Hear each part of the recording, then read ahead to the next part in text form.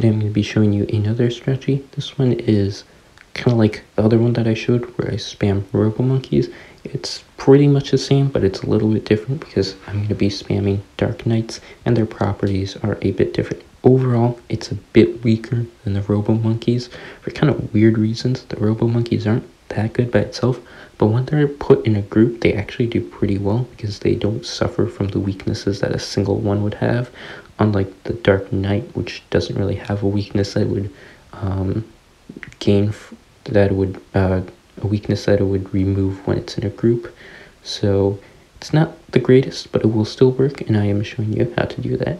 So we're gonna have our same early game carry. I did a kind of weird one, which is pretty fun. We could do something way more simple and way more easy, but we're gonna be doing the same trick where we get a whole bunch of dart monkeys right next to each other, 6 or 7, maybe even 8 if you want. These guys are a little bit cheaper than the robos, and then we're going to be transforming them. So when they're all transformed, they're going to be super compact. Like the robos, I'm going to get 1023 so that we can like deal with purples and stuff. I have reactor here, so that would not be an issue, but that would be an issue if you did it. So I'm just going to do it to show an example, and then we can keep doing the Warn Hero Capes and get the 0203s. They do way more damage and stuff. You can also sharpstone that 023, so it's not that terrible, but it's generally not as effective as a 203 with Pickle. So we're going to be getting all of these. I'm going to buff them up after that, and they will be pretty effective in late game, as you can see here.